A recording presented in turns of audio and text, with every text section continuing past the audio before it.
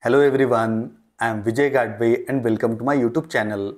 In this video, we are going to understand how to create the Azure Machine Learning Workspace.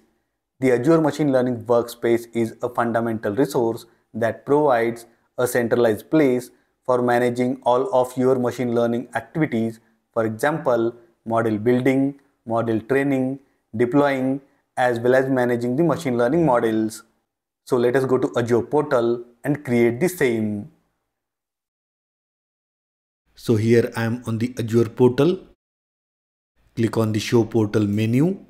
Then go to All Services.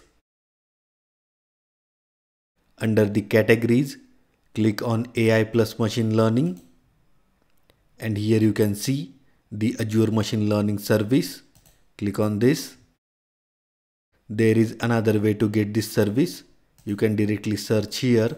First we have to go to the Home tab and you can directly search here Azure Machine Learning.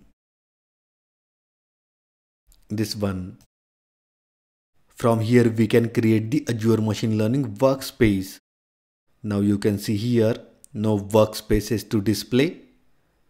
Workspaces are where you manage all the models, assets and data related to your machine learning projects. Now click on Create. Here we have two options, New Workspace and New Registry. Click on the New Workspace. Here we have total 6 tabs. First one is the basics, then the networking, encryption, identity, tags and review plus create. As of now we are under the basics tab. Here you can see the resource details. Every workspace must be assigned to an Azure subscription and which is where the billing happens. So first we have to specify the subscription. All resources in an Azure subscription are built together. Here I have selected pay as you go. This is the subscription. You can select accordingly. Then we have to specify the resource group. I don't have any resource group created, so I'll create the new one. Azure ML-RG. Okay. So we have specified the subscription and the resource group. Now scroll down. After that we have to specify the workspace details. Here we have to configure the basic workspace settings like storage connection, authentication, container and more. To get more information you can click on Learn More. Here you will get all the information about the Azure Machine Learning Workspace. This is the index. As of now we are not going in much detail. So we specified the resource details. Now we have to specify the workspace details. First we have to specify the name of the workspace. The workspace name must be unique within your resource group. Let us specify the workspace name Azure ML-WS,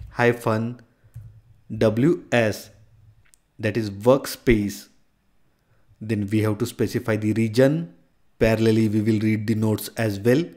Compute targets can only be created in the same region as the workspace. So ensure the selected region has a virtual machine series needed for your workspace compute targets. Let us specify the region. I'll specify East US. Great. Now here you can see after specifying the workspace name, these 3 tabs are auto-filled. First one is the storage account. A storage account is used as the default data store for the workspace. Here you can select your existing storage account as well. I am going with the default one. The storage account will be created. Then the key vault. Key vault is used to store the secrets and other sensitive information that is needed by the workspace. Here also we will go with the default name. Then the application insights. The workspace uses Azure Application Insights to store the monitoring information about your deployed models. Here also we will go with the default name. So these are the 3 dependencies and this is the 4th one. Container registry. A container registry is used to register Docker images used in training and deployments. Here we are not specifying anything. We can add after creating the workspace at the time of deployment. So don't worry about this one. So first we specified the resource details. Here we specified the subscription and the resource group. And after that we have specified the workspace details. Here we specified the workspace name, region, storage account, key vault, and application insights. So this is all about the basics tab. Let us move ahead. Next one is networking. Here we have to specify the network isolation. Here we have three options.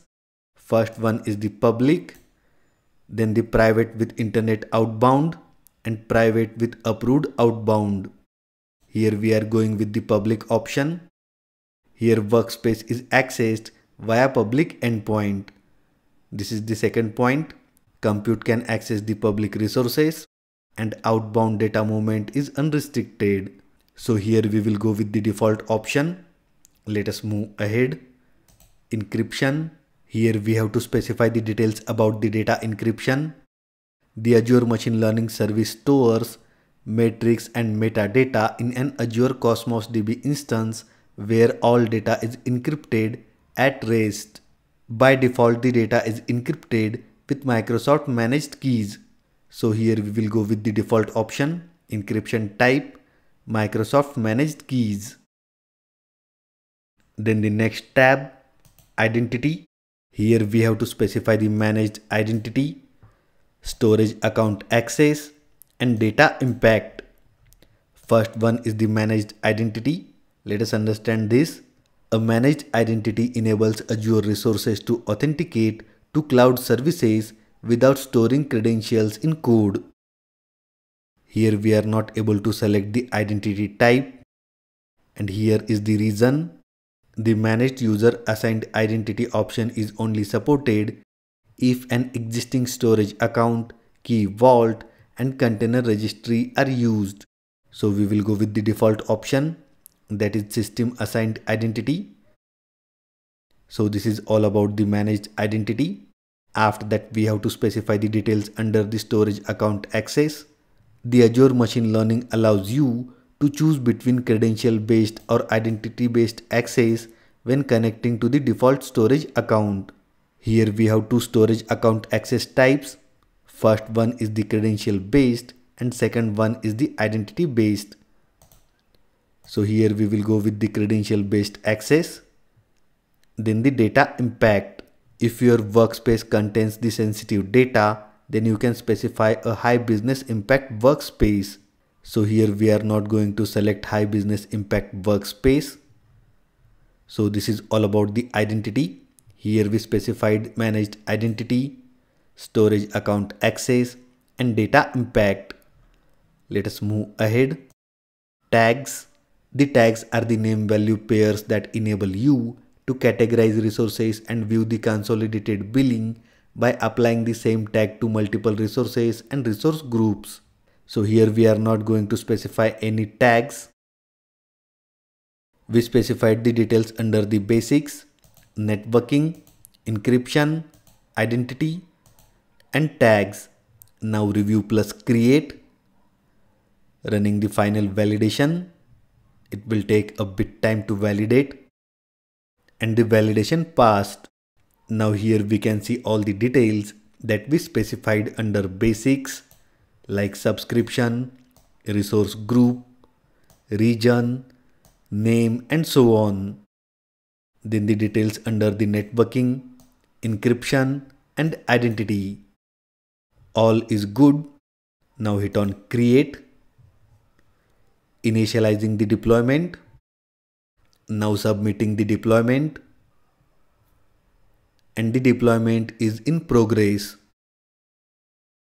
Now it will take 2 to 3 minutes to deploy the workspace. So I'll fast forward the process. So the workspace is deployed successfully. Go to resource. So we have successfully created the workspace. This is the name Azure ML-WS, and under the overview you can see all the details about the workspace that we specified, like resource group, location, subscription, storage, and so on.